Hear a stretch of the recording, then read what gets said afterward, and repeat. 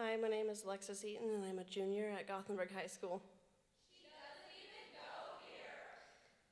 My poem is entitled Symphony of the Waves. The water, like a breaking symphony, harmonizes with the beach, a discordant melody reeling me in.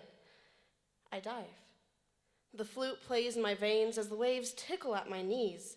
I venture in further, throwing myself above the waves. My laughter chimes over the water. The waves now up to my chest, and I hear a clarinet, the woodwind harmonizing with the ocean.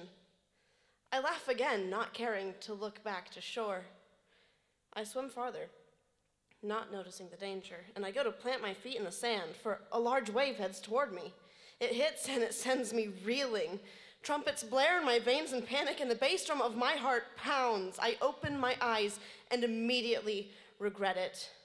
I open my mouth, I try to take a breath, but end up only breathing water. My lungs burn and crash cymbals play, adding accent to the panic of the trumpets. No air. I break free and have enough time to gulp some precious air before I'm again drawn under. I find it ironic. My family's nickname for me is Fish. If I could breathe, I would laugh. It was funny. Fish don't drown. I was drowning. I break free and gulp precious air, and I see how far I am from the shore. The clamor of instruments in my veins crescendo and reach a great volume. I've drifted. Eyes wide, I see yet another wave, and I pray desperately that I would survive.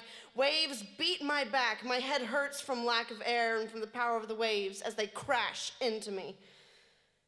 I feel calmer, accepting that I may not make it out of this alive.